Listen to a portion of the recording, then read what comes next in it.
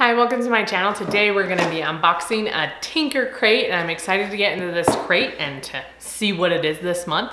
So if you're new to my channel, I created this channel as a homeschooling resource to do unboxings like we're doing today, to give you different curriculum and organizational ideas, and also ways to invite Christ into your homeschool space. So if you're interested in those things, please hit that subscribe button and let's get into this crate. Okay, so this crate this month says paper circuits.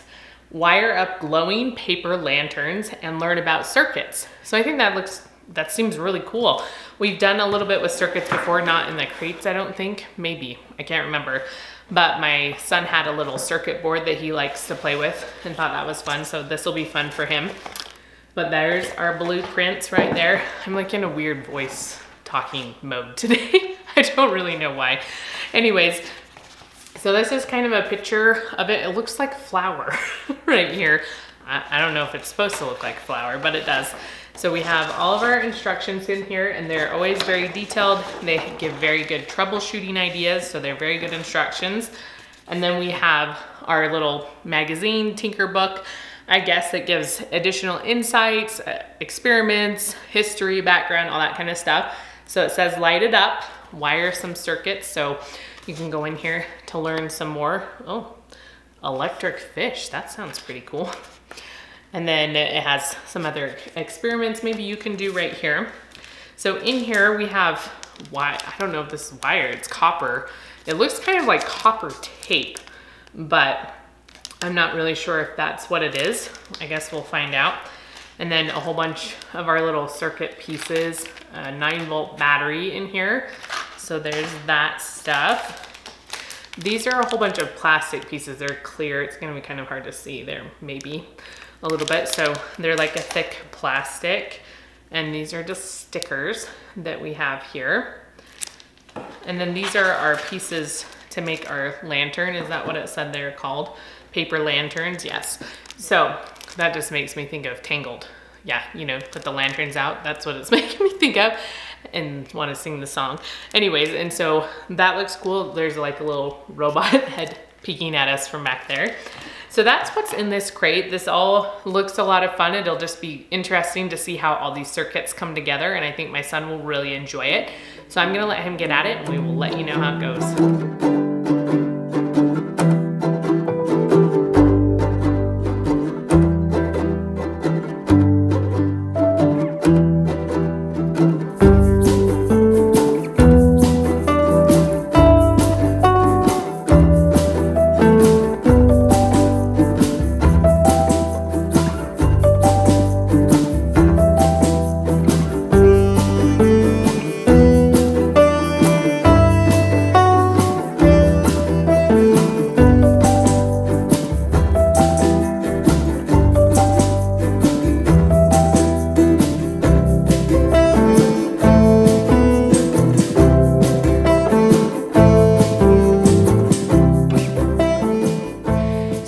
Finished doing the Tinker crate, and I think he had a lot of fun doing it. I enjoyed watching it, learning about circuits and electricity. I think that kind of stuff is really fascinating. So I'm going to show you a few of the activities that he made and just explain a few things about them. So he made these little lanterns, and they have lights inside of them. I'll insert footage of us using these, but then at the bottom it has the light right here. It has the copper tape, so this was very important because this is completing your circuit. And then you can put this on this little device right here that needs to have the battery hooked up to it. The battery is hooked up to something different, so I'll talk about that in a minute. But when the battery is hooked up to it and you align it just right, it will light up, the light in the middle. And so he made a few of these different lanterns. There's different ones, and there's this black sticker paper, so if you want to decorate them, it has kind of an example of it right here. You can put some decorations on them, so I thought that was a lot of fun, and so he just did this real quick this morning. And then he also made one that looks like this. So again, they all have their little lights in the bottom, and you just have to make sure with these wires there is a short side and a long side, and that's important to get it to turn on. So on this device you kind of have to just spin it around until you hit it the right spot where it will light. So it's completing the circuit. I don't know how electricity all works, but it's important. So you have to read the instructions, and it's just barely shorter. So you just have to know which side's shorter so that you put them the right way. So I was gonna explain about this battery. So he made this little guy this morning, this little robot. So he has a circuit on the back of him. So something that's cool about this, he hasn't done this one yet, but one of them's a parallel circuit and one of them is, I can't even remember what the other circuit is called. Let's look, it's in the book. Series circuit. So we have a parallel circuit is this one right here, and then the series circuit is right here. And so that's teaching them something about electricity. You can talk about the electricity going through your house and just talk about these different circuits and what their purpose is, where you see them the most and things like that. That would be a really fun activity.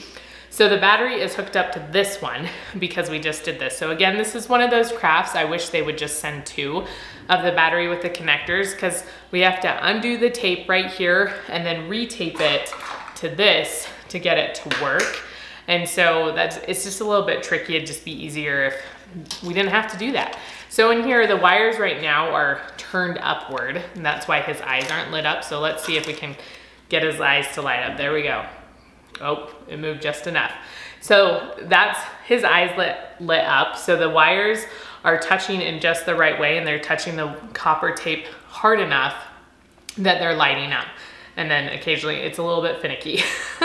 So I thought that was a really fun activity. Again, if you wanted to do this one, you know, you're having to take off the battery with each one and switch it around and switch the tape. It would be easy, I guess, if they could just snap into each other. But these ones, you have to tape them on with the copper tape, which we have plenty of the copper tape, but it's just not the easiest task. So those are cool. I thought they were a lot of fun. I just wish they had sent another battery pack. And then there's still a few lights left. So there's enough for him to do this one. There's a few other activities, I think, in the book that use the lights. I can't remember. I think this one, we haven't done this, but you can make your own like skyline basically and poke some holes in it and have your little cityscape with their lights on the top of them. So I thought that would be a fun activity.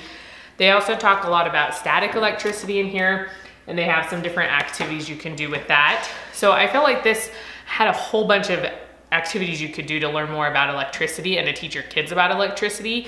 And I thought that was a lot of fun.